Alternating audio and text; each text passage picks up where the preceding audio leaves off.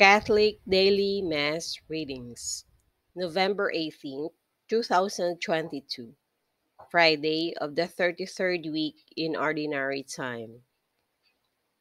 A reading from the book of Revelation. I, John, heard a voice from heaven speak to me.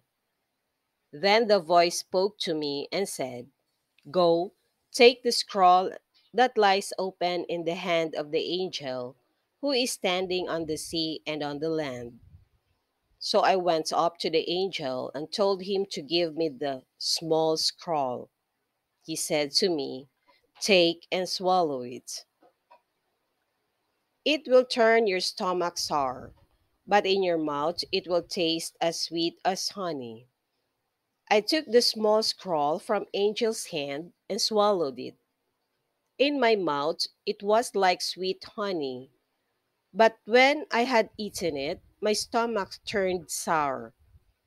Then someone said to me, "You must prophesy again about many peoples, nations, tongues, and kings." The word of the Lord. Thanks be to God. Responsorial Psalm. Let our response be, "How sweet to my taste is your promise. In the way of your decrees I rejoice, as much as in all riches. How sweet to my taste is your promise. Yes, your decrees are my delight. They are my counselors. How sweet to my taste is your promise.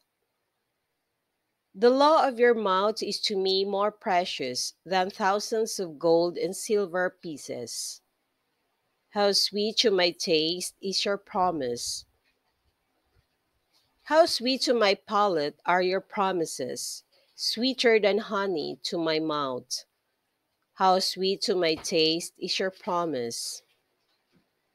Your decrees are my inheritance forever. The joy of my heart they are. How sweet to my taste is your promise. I gasp with open mouth in my yearning for your commands. How sweet to my taste is your promise.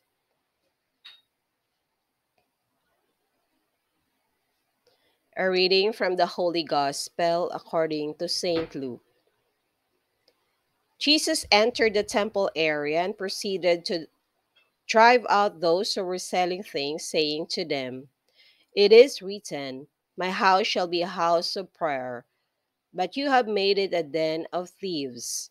And every day he was teaching in the temple area. The chief priests, the scribes, and the leaders of the people, meanwhile, were seeking to put him to death, but they could find no way to accomplish their purpose because all the people were hanging on his words. The Gospel of the Lord.